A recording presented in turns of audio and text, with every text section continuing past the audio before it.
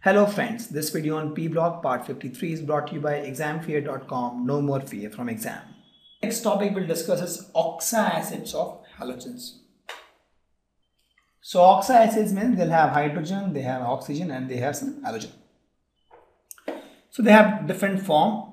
It can be HOX called hypohalous acid or HOXO, this is HOX. This will be HOXO, that is halous acid. This one HOXO2, halic acid, and HOXO3, that is perhalic acid. For fluorine, it forms only one oxyacid, that is hypofluorous acid.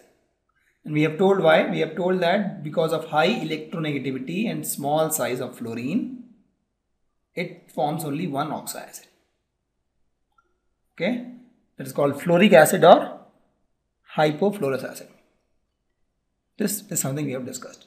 Other halogens actually, they form several oxyacid.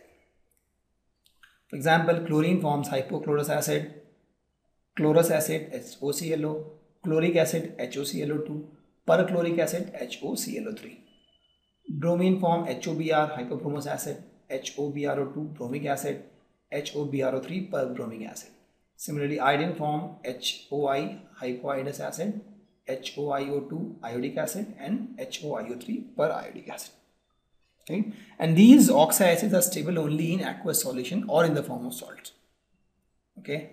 If you want to take the shape, for example, HOCl, let's take HOCl shape. So it will be something like this. Let's take the shape of this one, chlorous acid, HOClO, HOClO. This is the shape of chlorous acid. Let's take chloric acid, HOClO2. So this will be something like this. I have a chlorine, I have a OH, I have double bond O, double bond O. Let's take perchloric acid. Perchloric acid, the shape will be something like this. Similarly, you can draw the other shapes also. I have drawn the shape for all the 4 possible acids for chlorine.